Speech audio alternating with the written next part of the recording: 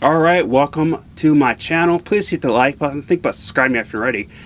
And again, welcome to the family. So this is going to be my review for the 2023 action film called Plane. The plot is Pilot Brody saves passengers from a lightning strike only to find that surviving the landing was the beginning when dangerous rebels take most of the passengers hostage. And here's some of the cast.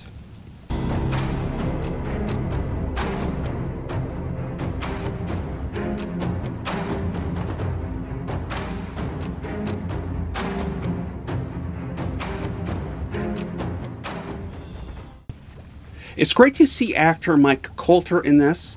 Been a fan of him since Marvel's Nick Cage series back when it was on Netflix. He's a very good actor and always a huge badass in all his roles, even this film.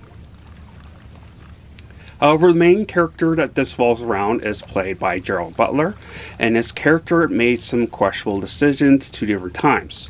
It was kind of annoying me in the beginning how he walked around with an M16 rifle. Now, the CGI of the plane and the editing movements was pretty horrendous.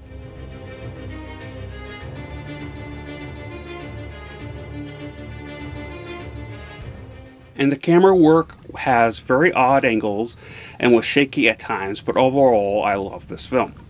Here's my rating, I'll come back to my thoughts.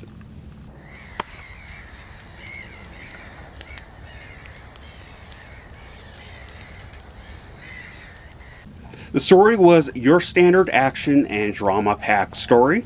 I thought it was a fun film to watch, but wouldn't go out of my way to see it in theaters, which I believe is still playing in theaters at the moment.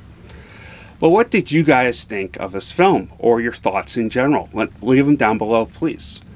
So there probably won't be a video, unfortunately, out tomorrow, or at least until Thursday. The next thing I am planning to watch, unless something really big comes out on Tuesday, is Carnival Row Season 1. I'm going to be redoing that. I know you've probably seen me mention it a bunch of times past couple days, so it's kind of a broken record, but I'm really excited for it. So, and that's going to take about a couple days. So I want to start doing Wednesday, and then we'll see if I finish it that night, or if I have to do it the rest the next day, and then do a review. So I'll let you know in the community section either way. So, but remember, I love you all. Please stay safe and school.